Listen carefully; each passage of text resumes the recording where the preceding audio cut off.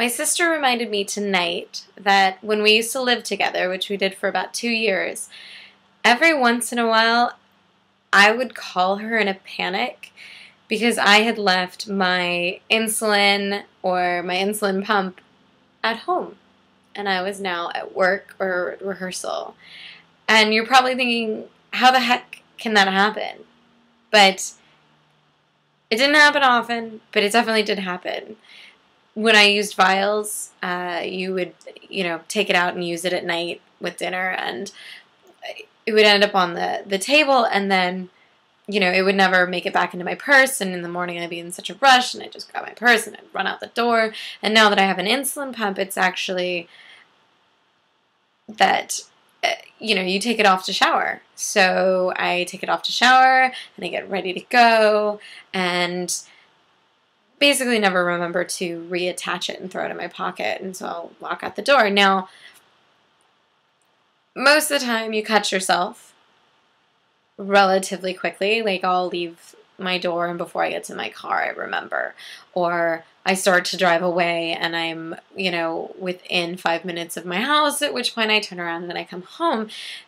But amazingly enough, there are those days when you kind of just drive to work, and you're there at work, and you're working for like half an hour or something, and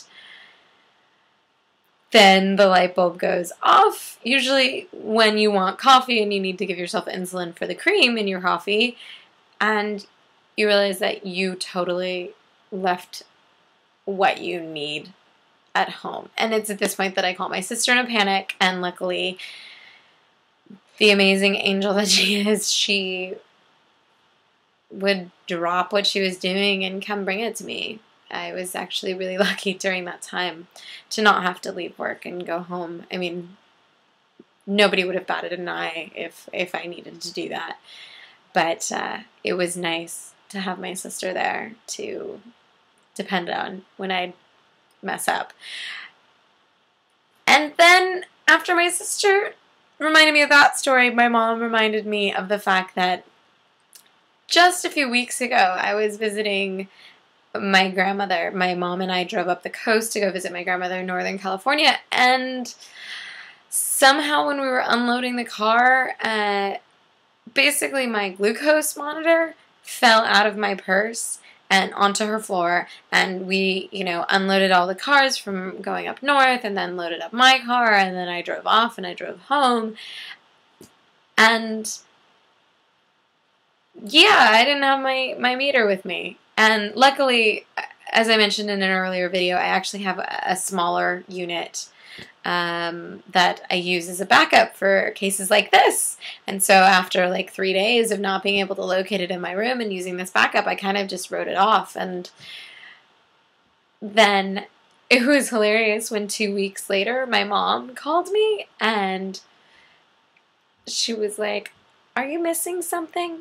And she was kind of worried. I mean, I let her know that I had a backup kit, so she was a little less worried. But as soon as she found that sucker on the floor of her car, she called in a panic. So you can forget that thing too. And there's also times when I'll go to sit down for a meal with people or without people, but I'll sit down and I'll grab this plate of food or whatever, and I'll just start eating. And then at some point, a minute in or 5 minutes in or, 10 minutes into a meal, and it will dawn on me that I need insulin. And that I should have checked my blood sugar, and I should have given myself insulin when I first started this meal. And I get really frustrated with myself about the fact that I've completely forgotten, and now I'm basically doing damage because, well, I need insulin and I haven't gotten it. But there's also this other weird component that happens where, as angry as I am, I also get really nostalgic and kind of happy for a moment because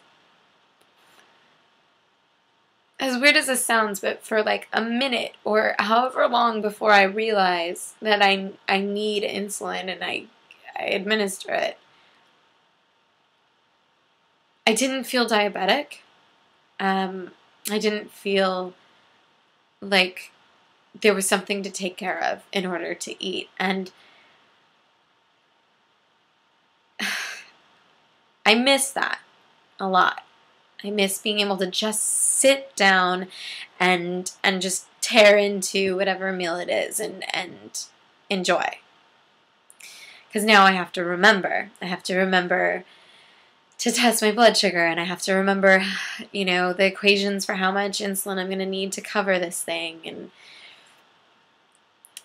it's those weird moments where I forget my insulin at home and I leave my pump because I get out of the shower and I just get dressed like everybody else does and leave the house, or I sit down to eat and I just start eating without giving myself insulin. And it's these moments that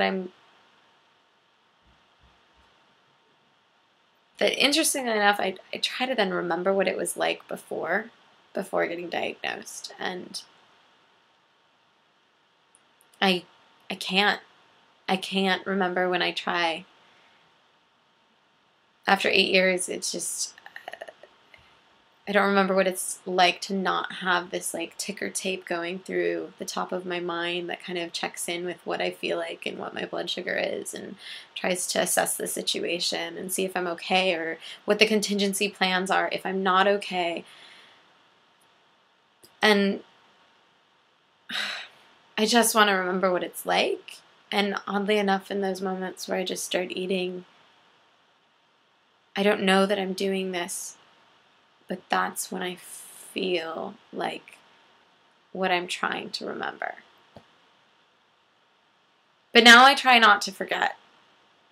Despite wanting to remember what it's like to not have to deal with this, now I'm desperately trying not to forget to bring my insulin or to test my blood sugar and to do all the things I need to do to manage this disease. Because there's not a cure yet. So it's just something to manage while living. So that's kind of what happens when I forget. Cheers.